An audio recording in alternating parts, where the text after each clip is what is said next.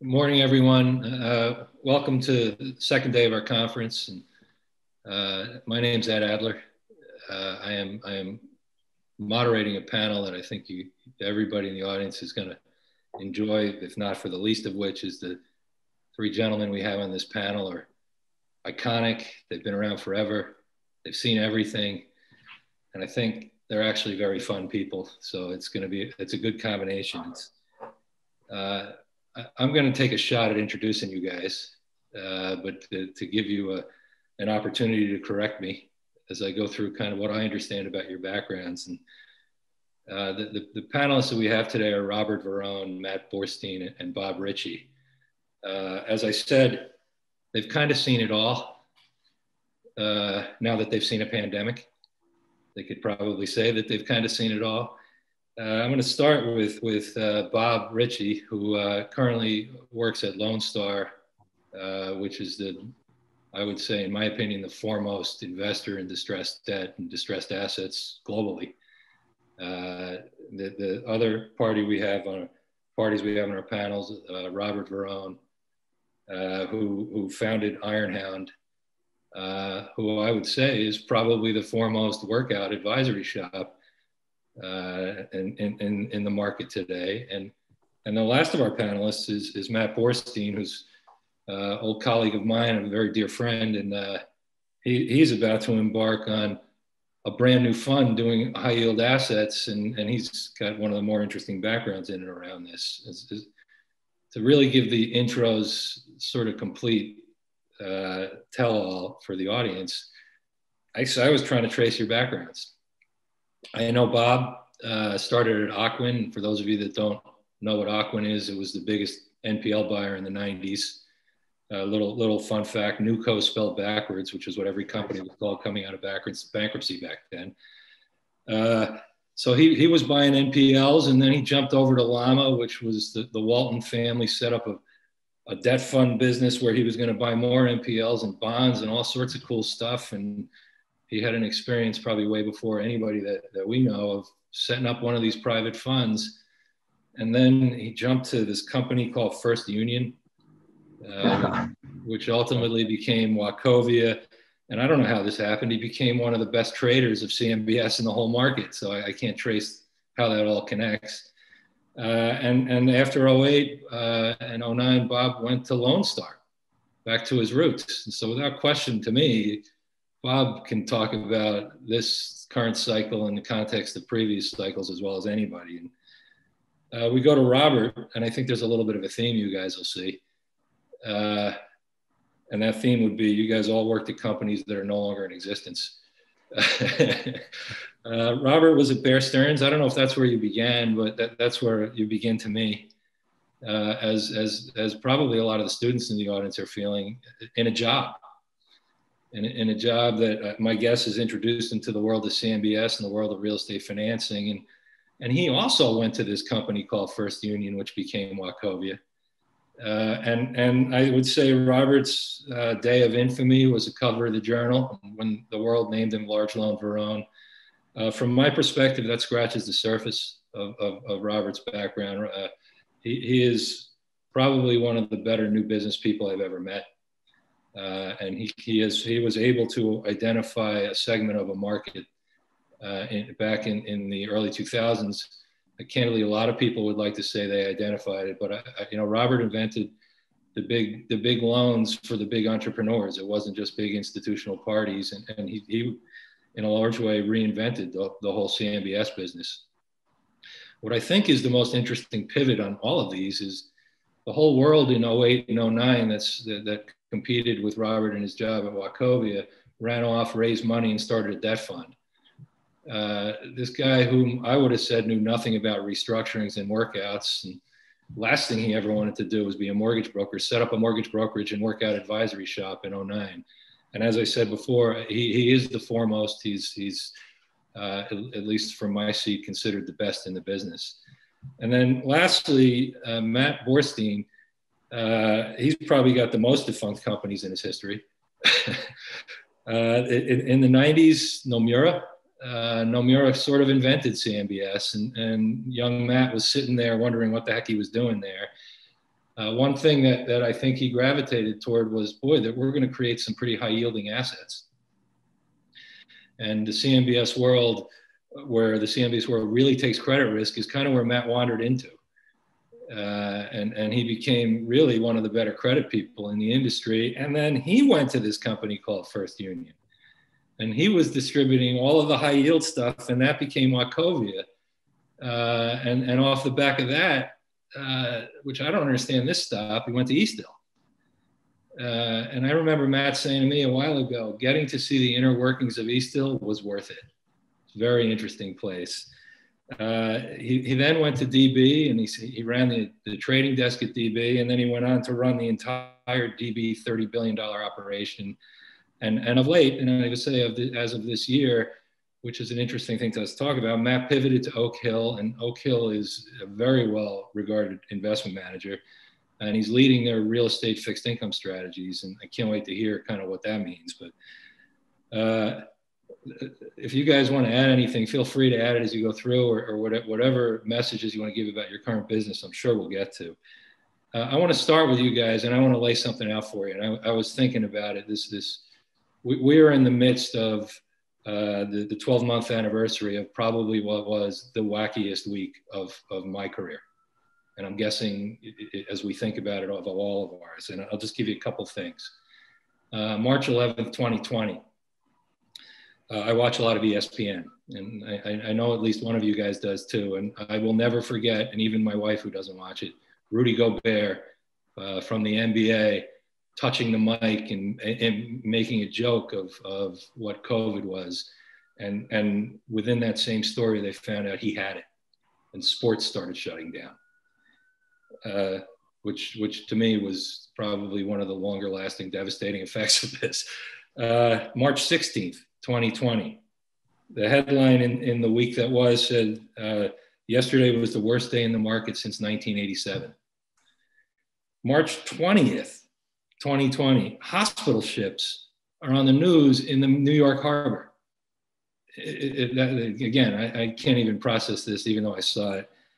And then March 24th, which is roughly a year ago, the Fed announced it's going to buy as much debt as necessary, and the House and Senate are working on a $1.8 trillion stimulus package, which today, big deal, another $1.8 trillion. At that time, it was insane.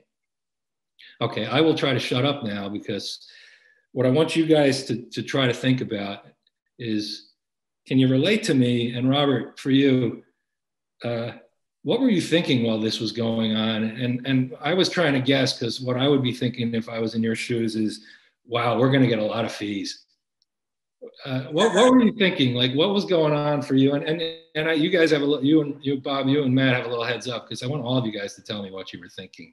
It's funny because when I first heard about COVID, I was actually at the Deutsche Bank conference with Matt Borstein out in Aspen, and some people that Deutsche Bank hired got on stage, and they were talking about the world shutting down, and they were talking about, Goldman Sachs can't travel internationally anymore. And all we cared about is, when were they going to finish so we could go skiing? Like, we literally had zero idea. And then I took a cab back to the airport with Matt, and Matt unfortunately got sick. I guess it was food poisoning, and he's throwing up. And I'm thinking maybe he's got COVID. And that was kind of the start of COVID for us. So listen, we had a huge pipeline of debt placements that all died. And then within 12 hours, we had 25 workout assignments. So we really had no time to sit down and kind of try to figure it out. We went from workouts, from deals that were alive to dead to new workouts. And it's kind of been that ever since. So that's, I did have about 86 straight meals with my kids, which I didn't do in my entire life. Like, I never, ever did that. So Bob, it's natural to segue to Matt there with him setting it up, but I don't want to do that, because I don't want to hear about Matt throwing up. But yeah, Bob, this is where I was thinking. My guess is at LoneStar, you guys are prolific. Were you thinking, well, it's about time, here it comes, here comes the distress?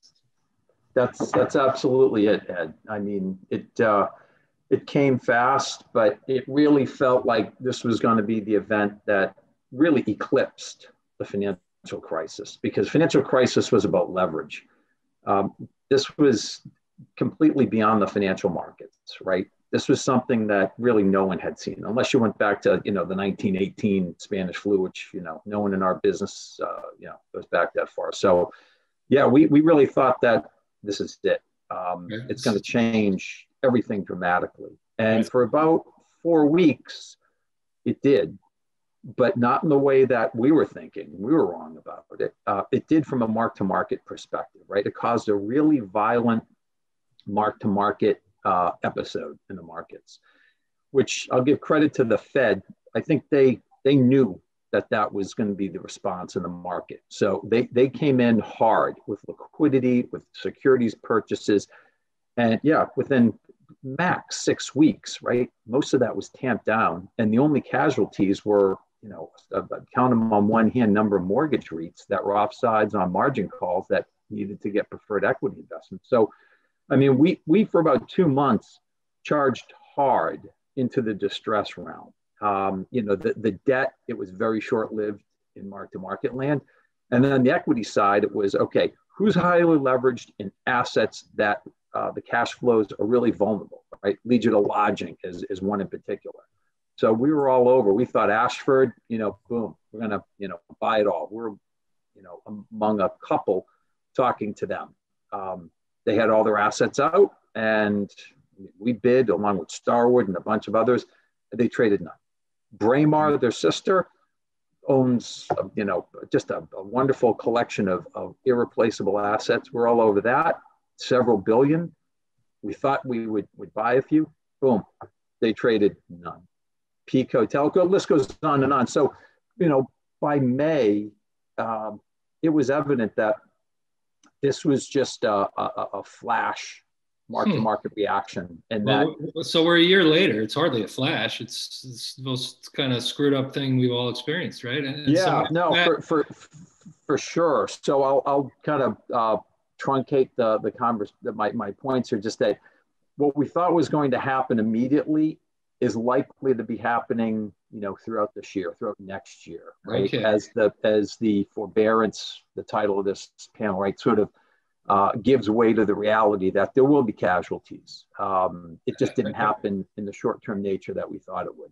I'm going to play off that in a second, but because I was thinking the way I know you, Matt, there was a little bit of, oh my God, here we go again.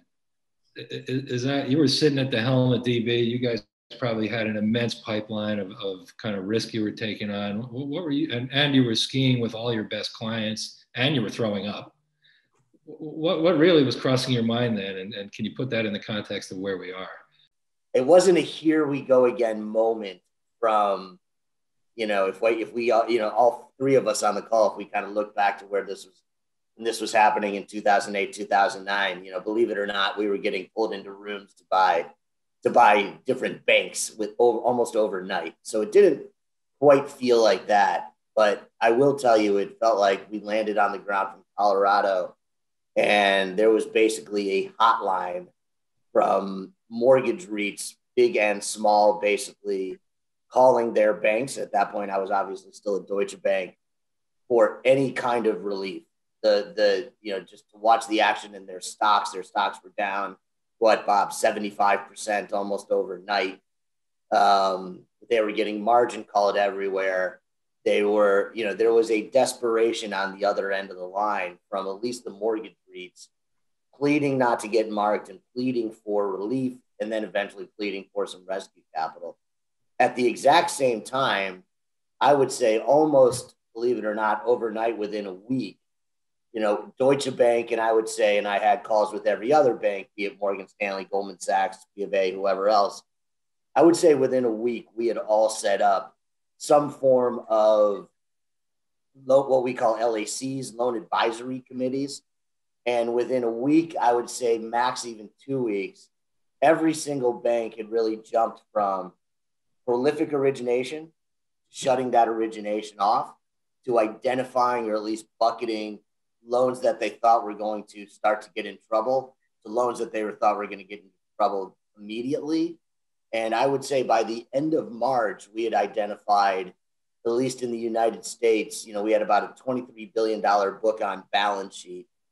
And we had identified close to 25% of that would need to be in negotiation with some type of forbearance considered, some type of foreclosure considered, some type of loan amendment considered.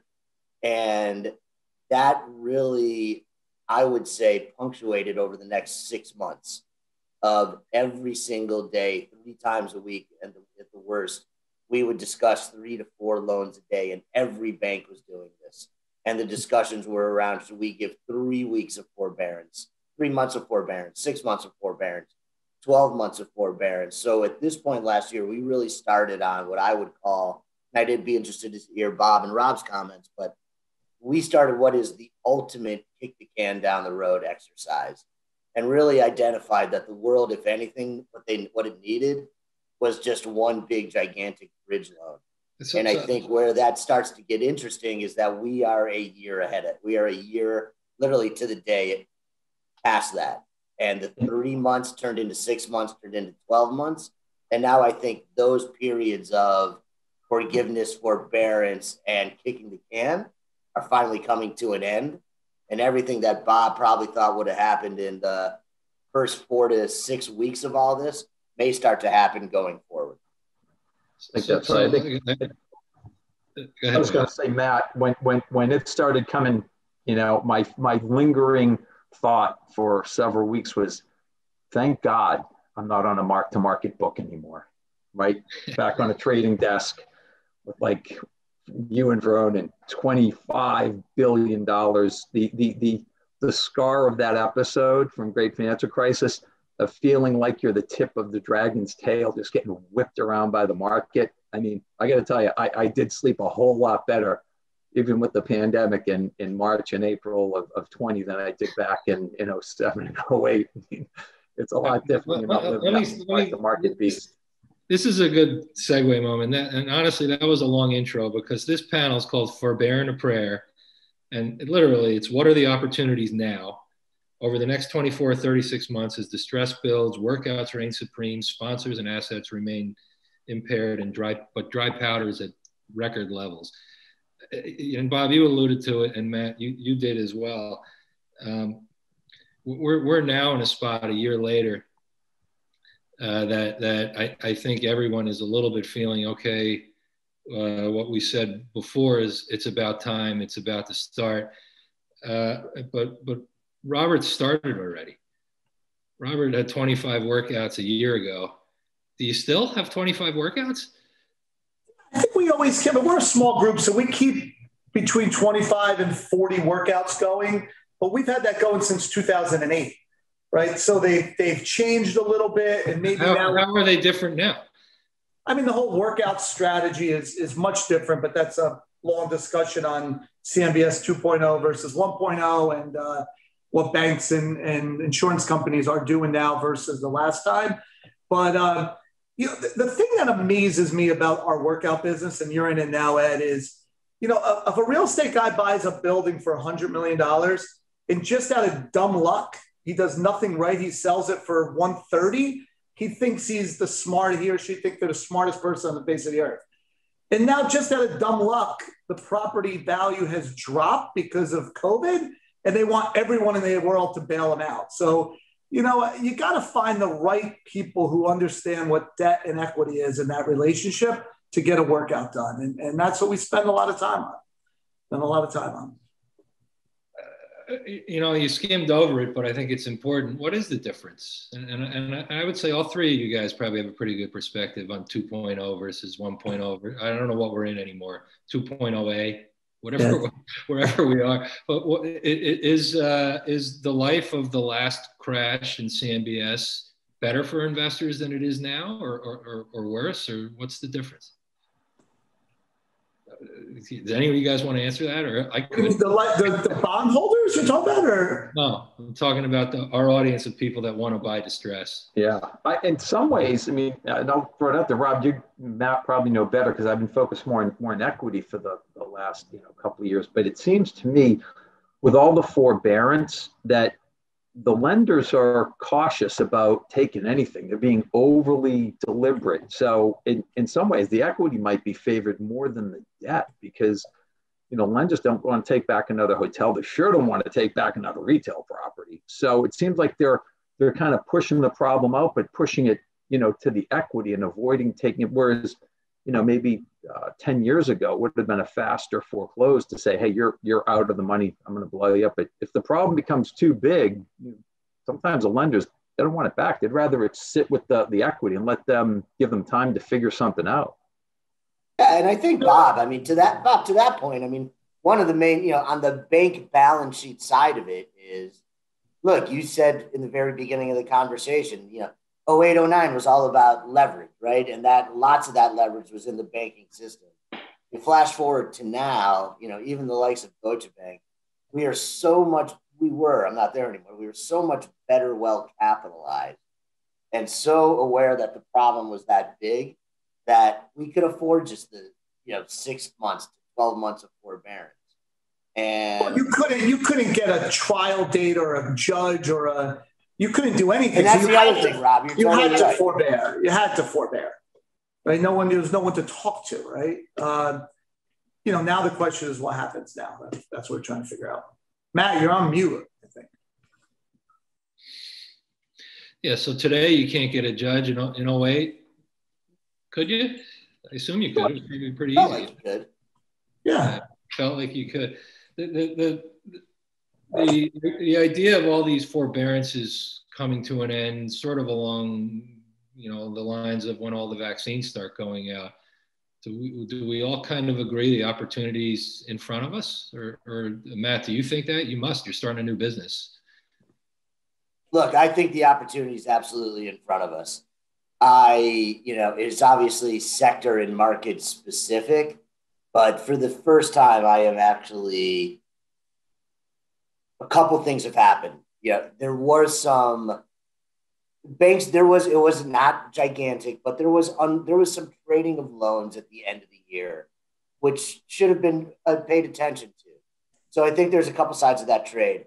A couple of banks, were able to let go of some assets that were very, very, very distressed. We'll wait to see how those work out. But a lot of banks also just kind of unloaded some stuff that they could get fairly good prices on, 90 cents, 92 cents, 94 cents.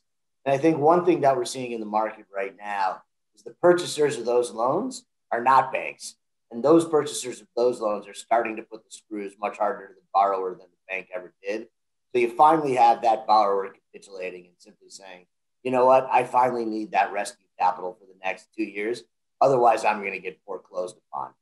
And I think not so much banks willing to pull the trigger in terms of moving paper, but the paper now lies in the hands of non-banks, and either those non-banks are willing to puke up more paper, or those non-banks are ready to start to play aggressive with their borrowers, take over their assets, and the borrower's finally having that moment of I either got to do something or I'm going to lose this asset.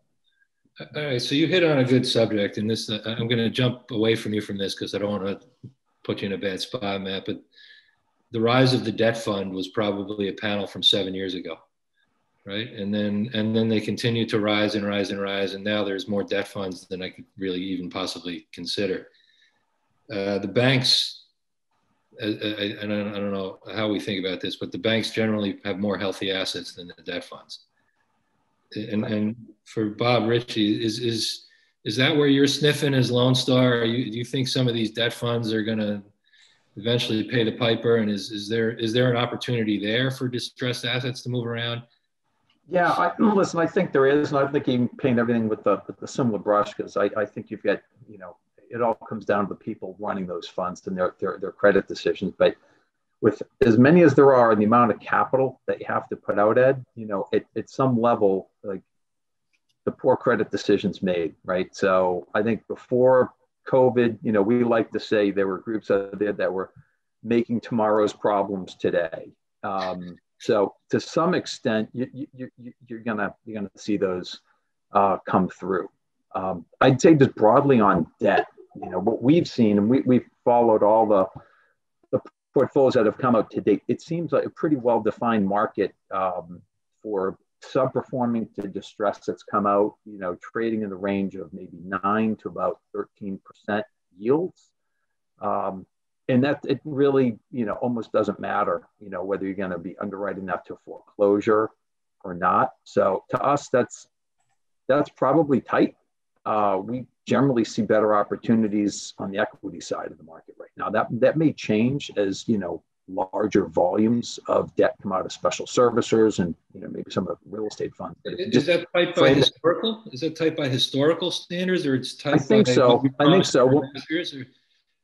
When we look back at GFC, there wasn't a lot of flowing, when I told LoneStar in January 9, it was more 10, 11, right? Even at the 12.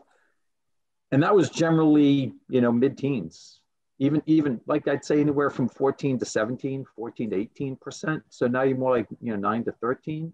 Now it hasn't been big size yet, but I think it's been constrained by the amount of capital out there to be put in guys that, like Robert, who do their job and they find that lowest, most aggressive next bid to keep the market hemmed in. But I think that's a big question, is how will price evolve when big size starts to flow? I mean, Robert, is liquidity distorting value, right or wrong? And does it make your job demonstrably easier? I mean, again, in the workout business, when you're representing a borrower who has an issue with his lender, it's very tough to bring, if the lender does their job, it's very tough to bring LoneStar to come in as rescue equity to fix that problem. Because LoneStar's return is going to be wider. It's going to need to be subsidized by the lender, and the lender is not willing to go down to the level for LoneStar to invest in. So I think this liquidity that comes in and fixes a lot of borrowers' problems is really the borrower going to their ATM machine. You don't see a ton of workouts done with third-party equity. It's just because there's the sponsor who's been in the property for 20 years or 5 years or 3 years may have a longer horizon than LoneStar and just been, well, we'll put money in at a level that LoneStar won't. Gerard, don't you think it's also the market for recapitalization, preferred equity, right? And Matt, I'm guessing that might be something you get your sights on. We haven't as much, but it seems to be a lot of groups have stepped up to fill in that gap, that preferred equity, right, to give the necessary pay down and bridge them into, a viable workout. Yeah, but let's be real, right? The property types that are under stress are malls and hotels, right? That cuts out 80% of the people who say they want to buy debt, right? Because they don't want to be in the malls because they don't know what to do with it, and the hotels, they don't know when the travel is going to come back and all that other stuff. So I take whatever people say, the distressed amount of money. Like if you take the Lone Stars of the world and the Oak Hills, and they say there's $2 trillion or whatever, $200 billion chasing distress, I times it by 0.9. Like it's much less. Right? People don't want to. Everyone talks about buying distress. Very few people actually.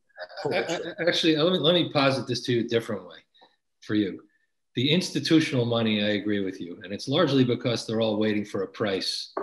The family office is and the sovereign going direct is a very new phenomenon for all of us, and that's real money that's out there doing stuff. I don't know if you're seeing it, Robert, or not, but and Bob and Matt, I'm sure you guys are seeing that. Does that have legs? Look, I think that has legs for sure.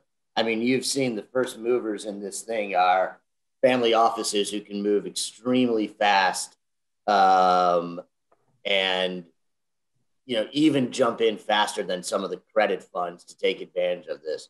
So very early in all this, you've seen the Rubin brothers, you've seen the Koch brothers kind of jump in where I don't want to say I don't want to say out of nowhere, but you have seen them being very, very aggressive, very, very fast. But they're not going in to help sponsors. They're going to buy the debt and foreclose the sponsor, right? So what Ed asked about coming in as rescue equity, we haven't seen a family office come in and say, hey, I haven't seen many of them. Let me help you out. I mean, I think in large part, Robert, that's because price discovery has been going on for the entirety of this crisis. And it's going to go on for another 12 months. You think? You guys all agree with that? Yeah. I think the second half of this year is going to see a big step up. Once people are vaccinated and we start to return to some more normal environment, I think the patience around forbearance is going to start to wear thin. And you got a big separation between where people have legitimate tolerance for more, larger, well-capitalized borrowers. And again, it's like it always is. The smaller, less capital ones are the ones that are likely to get, flush through the system. You said a word there that triggered something in me: normal. And I would suggest this, particularly with the students in the audience that I get to speak to. Everybody's wanting to know what is or when is the new normal. As somebody who generally is not normal, I struggle with that. But the notion of the new normal, aren't we talking about let's get back to the quote unquote good old days? A little bit. Everybody kind of wants that. So do we have an idea as to when were those good old days? You guys have been around forever and seen every cycle in the world, or are they still coming? Actually, Robert, the good old days are for you now, I would assume. But when were they? And I think I have a measure of the new normal that I'll throw at you guys in a sec. But do you? I don't know what the new normal is. I was away for the weekend for someone's birthday party, and we were going to play golf. We had to take a COVID test to go onto the golf course. And no one can. We're just, all right, we'll take a COVID test. We'll wait an hour, and then we'll go play golf. I mean, that may be the new normal. I don't know. You got good old days, Matt? Was it when we were working together, I hope? Yeah. Look, I think it's hard to look. I am having a very hard, I'm trying to put on my old hat as, as a lender and kind of my new hat as a investor. I think Bob and I would argue as an investor right now, there's nothing akin to good old days. Like this is just a extremely hard environment and a frustrating environment. I am starting to question a little bit more and more if there is ever a return to quote unquote good old days. And I think some of these concepts around even the kind of like the buzzword I find this week is I think they call it 3-option working, where you work from home, you'll go to the city on occasion for meetings and stuff like that. But then in addition to that, you also have some type of suburban office near you that's not in your home and also not in the city. You could also get work done. And maybe that has some legs. So I think I am almost populating a theory that maybe the return to the good old days, at least in urban areas, starts first as cities really become places almost like amusement parks, places to visit. If you think about New York City and restaurants get turned on, Broadway gets turned on, museums, more culture, I think you could certainly see a nice snapback, believe it or not, in hotels, believe it or not, in some retail. But I do question if everybody all of a sudden is just going to deem New York City okay to live and work again. So I think it's going to continue to really, really be hard to define the good old days.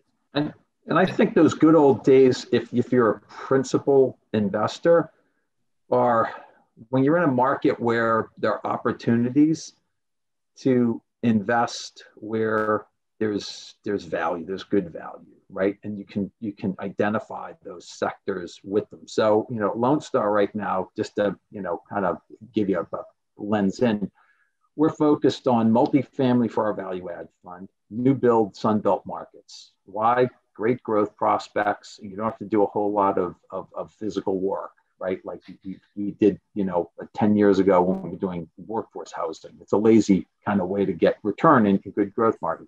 Then in our higher yielding fund, we're focused on the sectors that Robert and Matt were both kind of hinting at that are impaired. Lodging for sure, office, which is still kind of frozen. Seniors housing is really attractive, and retail. And those four, the most affected. And then trying to find, opportunities there. So to us, things are starting to flow in seniors. We got a couple of larger portfolios under contract. And retail, we just picked up one in the Southeast. That's a 9-digit investment, which is a big one, and had an underwater owner. So I'm kind of looking at 21, thinking if we can find in those 4 or 5 sectors, value that's attractive that we couldn't have pre-COVID, that's going to be good. That's going to be our good old days this year, right? Then, as we roll forward to 22 and things are more fully recovered, then it gets hard again. Like, where the heck are you finding that good value? I think you're going to be able to find it this year. You guys, both of you guys just touched on a bunch of themes. So I'm not exactly sure where I want to take this, but I do want to talk about New York City in two ways. Before the pandemic, and not just New York City, but before the pandemic, it's my view that New York was already feeling a little bit of hotel stress because of a big buildup of supply from prior years and a little bit of a slowdown in the economy. And then the pandemic may very well have kind of acted as a kind of a flushing of those that can or can't survive. And retail in New York City was feeling the stress because the inlines in the malls were getting beaten up around the country, and paying Soho rents got to be a little bit more difficult. So now we're in New York City, the amusement park. You need hotels and you need retail. Does that really all come back? I mean, and I'll just posit the one thing about the hotel cycle has been so much more rapid in New York than any other economic cycle around real estate. That's not changing. So as soon as the rooms fill up, they build hotels, or you convert apartments to hotels. And as soon as they empty out, you convert them back to apartments. Right? That has more or less been the cycle for our entire careers. But the COVID thing amplifies everything is kind of what I think. And I would leave you this before you guys comment. I think Barry Sternlicht said it at the beginning of the pandemic about retail. And I don't think he was trying to just say malls, but he said that retail and commercial real estate is a 70-year-old with a pre-existing condition. While the metaphor is a little bit sick, it's pretty easy to understand and identify. So New York City, hotels, retail, what do you guys think? And Robert, are you working any of these things out? Yeah, we have a bunch of them. I would say that's probably 70% of our pipeline right now. It's interesting. If you just give you an insight to what the lenders are thinking. The lenders, they agree with Barry. Retail has changed from a macro level. Amazon's not going away.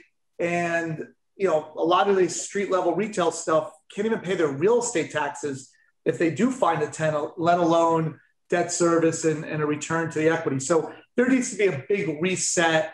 People have to take big losses. Equity and lenders have to take big losses.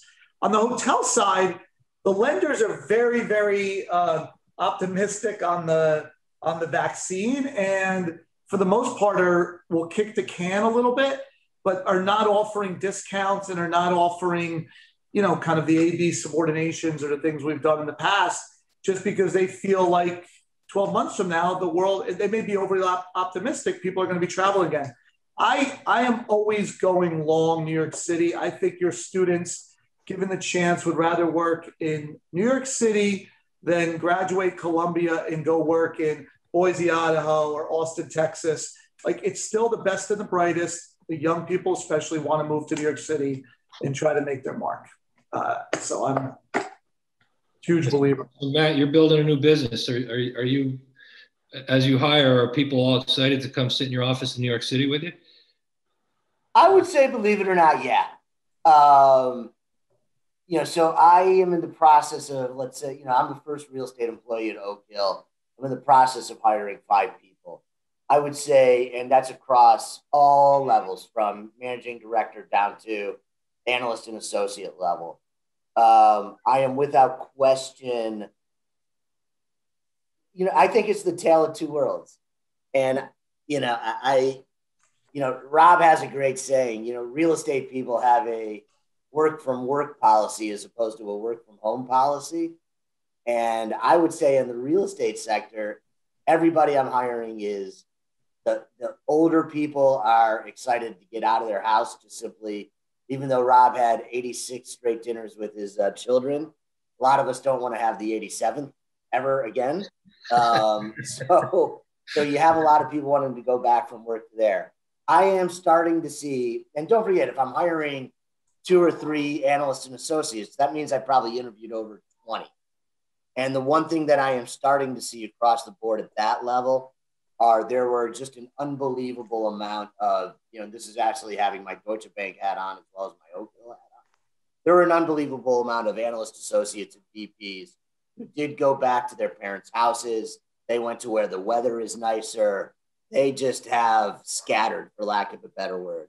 And for the first time, I am seeing a little bit of momentum at those levels, analyst associates and VPs, of, you know what, I do want to come back to the office. I'm seeing my friends come back to New York City.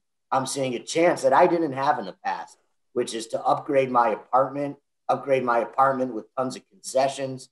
Interest rates are still low. Maybe I'm thinking about buying a place. So as I interview and hire, especially at the younger portion, I am seeing people do what we all did when we were younger, have their burning desire to get back to New York, and then also putting on, their smart hat and their real estate hat. Not only am I coming back to New York, but I'm going to be able to get a better apartment than I had before. Or I'm going to be able to come back to New York and actually consider buying a place because the price is off 30% and interest rates are still low. So on one hand of the equation, you are seeing some pullback. Having joined a brand new firm that has $50 billion of AUM, has been around for 33 years, I would say the real estate people are the only people who want to come back immediately. And we are moving into what's arguably the nicest space in all of Manhattan right now. We're moving into One Vanderbilt. And I could tell you that 80% of the firm really wants to either be totally inoculated or they want to make sure that everybody's vaccinated before they come back. So I really anticipate moving into this brand new, incredible office space. Yeah, but that's bullshit, right? Maybe I'll never do a deal with Oak, but that's bullshit because those people are playing golf on the weekends. They're going to bars with their friends. Everyone has an excuse. But they're not doing it in New York, Rob. Right, but they have an excuse. I was away this weekend. Half the people I were with from LA. I guarantee you when they go out to LA on the weekend, they're telling their boss, "Oh, I can't go to the office." But meanwhile, they're down in Cabo drinking and hanging out by the pool on the weekend. So people are using this. Listen, Matt Borstein and Bob Ricci could run a successful career from home. A 21-year-old cannot build a career and advance in a career working from home. Neither could a 30-year-old, period. I mean. All right, I got a good one for Bob then, since you can run a successful career from home. Bob, I actually think you can run a successful career from anywhere, but convince I made up a thing for us here. I want you to fill in the blank. Is getting through the pandemic has been tough. Thank goodness for Zoom, but finish the thought. Yeah, I mean, look, listen, Zoom is better than a phone call, but it's still terribly inferior to in-person meetings, right? In-person lunches or dinners. So I think it's a technology that it will be used, right? And at the margin, the meetings that you would have hopped a plane for that perhaps aren't urgent, yeah, you could use some Zoom, but I'm not a believer that Zoom has permanently transformed the nature of business, and we won't get on planes to see people, and we won't go down the street to see Matt at One Vanderbilt. So you don't buy the work from home places theory? No, I think it's a tool. It's like a phone, right? But there's nothing with human. As long as humans are involved, there's no substitute for being in the office, being present in front of people at meetings. You command attention physically present. You can't when you're on a phone or even on Zoom. So I think it is a tool, but I've never been a believer that it represents a permanent transfer. And I do think, we may use a little less office and we may not be 5 days a week in the office, but I think we'll be going back. I started going back after Labor Day, like 4 days a week. And for me, it works better, but I'm kind of a preacher of that generation. But I do think you're better in the office for a number of reasons. Also, just pure, like if you're trying to get a yes from someone, it's easy for someone to say no over text, over email, or over Zoom. You will have a much higher likelihood of getting yes if you're face to face with someone. Like it's easier, and it's easy to say no to someone over text, Zoom, or an email. Look, I'll take it one step further, Ed. I mean, I knew building a brand new business over Zoom would be challenging. I could say very matter of factly, it has been amongst the more challenging things I have ever embarked on. Not to be able to interview candidates in person is really, really hard. Not to be able to feed off the culture of the place that I just joined has been really, really hard. We have all of us work at great shops and are exposed constantly to the best and the brightest. But just think about it, after 20 years on the street, I take a quasi dream job at a big private equity house. And to date, from courtship to starting, I have only met the boss of the firm face to face. And I have not met face to face anybody else in the entire organization.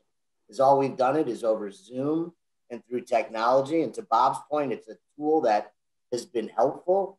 But for me and my new employees to really understand the culture of the place and how the place works and how investment decisions are made, doing that over Zoom it's just awful. And, I do think how much more advanced I would be had I started on January 3rd in the office versus starting January 3rd and still being at home. I think I was just going to add, I think the real question, the last year we had to do Zoom, right? Because we were shut down, right? You couldn't go anywhere, couldn't see anyone. Now, as everyone's getting vaccinated and there's the choice, right, to start returning, starting having meetings or do Zoom, that'll be the real test. And I think you'll see Zoom usage, it'll be there, but I think it's going to drop pretty considerably. I think people are going to start saying, I want to be back. I want to take these meetings, right? I want to sort of have that bit of office return, some normalcy. Does the unzooming, which we're all craving, it sounds like, does that lead to more distressed opportunities? Don't all answer. Maybe you're closer to that pulse. Say the question. Does the unzooming lead to more distress? You already said getting to yes is easier face to face. Are we going to dislodge assets from people, or are we going to find things better? Oh, I think unzooming is going to put more people into offices and maybe create less distress, right? People are going to go to the office. Tenants are going to start paying rent. People are going to go shopping again. And I don't know. I think it's the other way for opportunities. Wow. Bob, do you agree with that?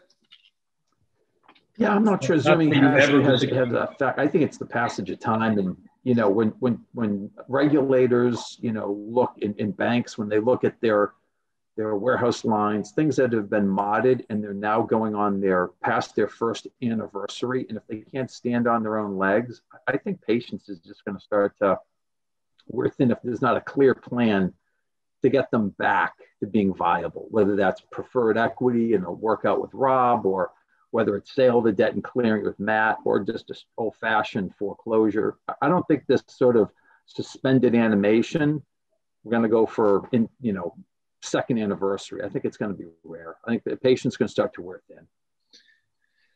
Okay, we got about 5 minutes left, and the program that's sponsoring this, the Masters in Real Estate program's got about 150, 170 students that have had a year plus of Zoom school.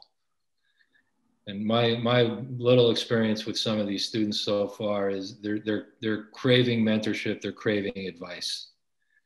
And you guys all truly qualify, maybe not as a mentor for my children, but for plenty of people, you guys would be capable of mentoring. A little bit of parting shots, some thoughts in and around that. It's a portion of our audience, but no offense to the very successful and or otherwise people that are out there watching this, it is the most important portion of our audience. And you guys, as I said at the beginning, I hate to say this, you've now seen it all. Although a year and a half ago, if somebody would have said, yeah, there's a pandemic going to shut down the world, I'm sure you would have said BS. But can you give some parting shots to the students, some thoughts or some, wisdom? And I guess, Borstein, I'll turn to you first as a guy who used to sit on a mountain in Tibet giving wisdom to everyone. Yeah. Do you have some advice, some guidelines, something you could think about, or just general thoughts about the world we live in today? Yeah, I think the world, and look, I think it's great being on with both Robert and Bob. But look, I am of the opinion, and to be quite honest with you, this is an opinion, very frankly, that I have been fortunate enough to learn, from Ed, from Bob, and from Rob. But, life, in my opinion, is about transactions. And if you are coming out of college, if you're coming out of grad school, the most important thing you can do is be involved in transactions. And whether that's at a brokerage, whether that's at a bank, whether that's at an investment bank, whether that's at a workout shop, whether it's at a prolific place like LoneStar, there's just no substitute for being in the flow, constantly being in transactions. And as a result, you're always around different types of deals, different types of debt, different types of capital stacks, but more importantly, different types of people. And those types of people will give you a roadmap to what you're going to do in the future. Well, tough act to follow, I'd say. Otherwise, other than we can all say, yeah, we agree. Uh, anything to add or words of wisdom, Robert, that you could drop? Yeah. I mean, I tell the guys, it's all about at bats. Like I do believe what Matt said was dead on. If someone said to me, you could go work in a conduit doing loans under 40 million bucks, or go work in a large loan group where you do loans over 200, I would do the conduit stuff the first few years of my career all day long, because it's at bats. But I think you need grit, and the world's filled with smart people, and they're a dime a dozen, to be quite honest with you. It's the ones who have grit, the ones who could have a conversation, the ones that could solve problems. And I would just put down your phone. Put down your email and call people. Pick up the phone and call people is the other thing I always say to younger guys. Yeah, the point I'd add to that, without being redundant, is just that commercial real estate investments and finance has all of us, right? Our generation, in whatever 10, 12 years, there's going to be a massive changing of the guard, right? You look at the leadership in commercial real estate, right, across the REITs and on the buy side, the bonds and everything. It came in the 90s, right, during that crisis of the S&Ls, and REITs were invented and CMBS was invented. Basically, all the leadership positions, or most, were people that kind of hail from that generation. In some short number of years, right, whether 10, 15 years, they're all riding off into the sunset. So I think as an industry, there's a massive generational opportunity, over the next, 5 to 15 years, at a time when it's growing. The sectors, right? Sectors in commercial real estate weren't even considered real estate. Towers, data centers, right? All of these different forms that use REITs, they're proliferating real estate, so it's growing. So I think it's really exciting, and I'd share Matt's. Find a place, right? It may not be perfect, but get in there and twist yourself up and just get as much experience and exposure, because that's what it's experience that you thirst. That's what you want. And you're going to benefit from. That's where the knowledge curve is. All right. This is the moderator's blessing, is I get the last word. And my last word to you guys is thank you. You guys really, really do appreciate this. I think the school truly appreciates it. I thought you'd fight more as brethren from that place that used to be called Wachovia, so I'm kind of happy I didn't have to referee. My word to the students, kind of relax. Just kind of be level-headed. You can be aggressive. You can go chase whatever jobs you kind of think are the right jobs for you, but sit back and think, right? And as somebody who's OCD and neurotic, as a couple of you guys probably can attest to, I need to take my own advice all the time. And if you do that, and you're true to yourself, and you get yourself in front of guys like Bob, Robert, and Matt, good things will probably happen. And I kind of want to end with song. This is for you, Matt, because I know you're a big song guy. I'm going to end with a little song for us, at least an excerpt from a song that we all kind of know, at least us old guys do. And we could just say, thank you very much. And